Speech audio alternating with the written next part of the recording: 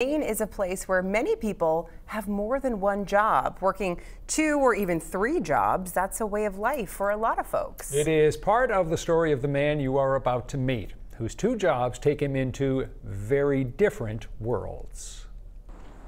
Around 4 in the morning, Max Armstrong walks into Forage Market in Portland and starts working.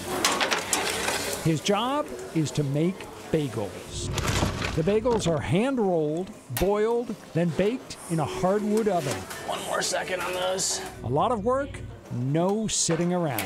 It's really physical, it's really tactile. I really like that. I like the craft of making a really good bagel. I enjoy that.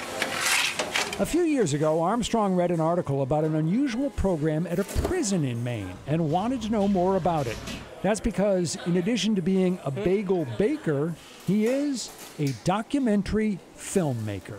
I'm always on the lookout for stories that really light me up, because making a film is so hard, and so you have to be really passionate. If you're not passionate, you're not going to finish.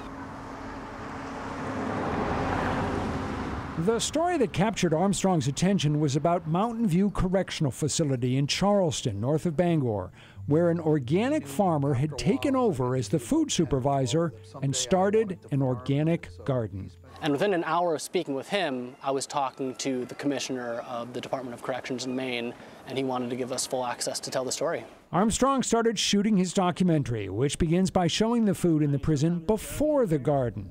At best, mediocre. At worst, awful. Some of the boxes inside the freezer were marked grade J for prison consumption only, and that didn't really make you feel great about eating or serving that. To know that you're gonna get these exact same meals every single day, and to know the quality of the meal is gonna be that same quality, it really just puts you in a kind of a lull. You're hungry, but you're not looking forward to going to the chow hall. Armstrong's documentary, which is called Seeds of Change, tells the story of how farmer and food supervisor Mark McBride created the garden, how inmates enthusiastically planted and tended it, and how the produce from the garden is cooked and served in the prison kitchen. It's not like it's an easy, fancy job, but when you have a good crew and you have a good boss and everybody's working together in unison, it makes easy work out of it. The scale of the garden is impressive. So are the results. Healthier, tastier food at a lower cost.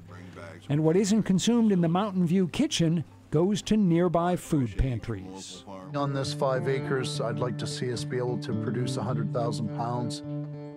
It may be a stretch, but I know it's possible.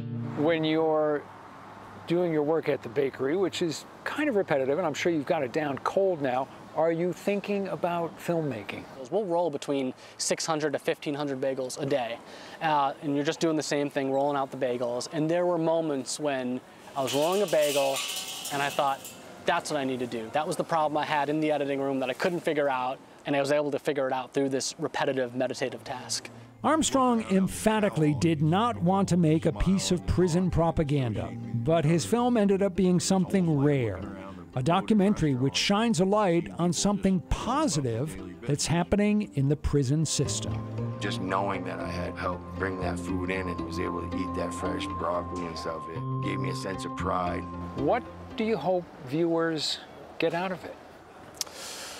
Well, I can tell you what I've gotten out of this whole process is that a decent meal is a human right, and that good food, the growing of it, the cooking of it, the eating of it, it has a profound impact on the lives of incarcerated individuals.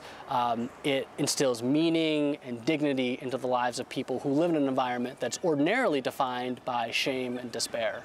Armstrong now hopes that Seeds of Change sends ripples far beyond the walls of one prison to institutions across the country. Prisons, hospitals, schools. I mean, this is incredible because this is a story focused on incarcerated people, but these are changes we can make in all of our institutions, and these incarcerated gardeners are leading the way.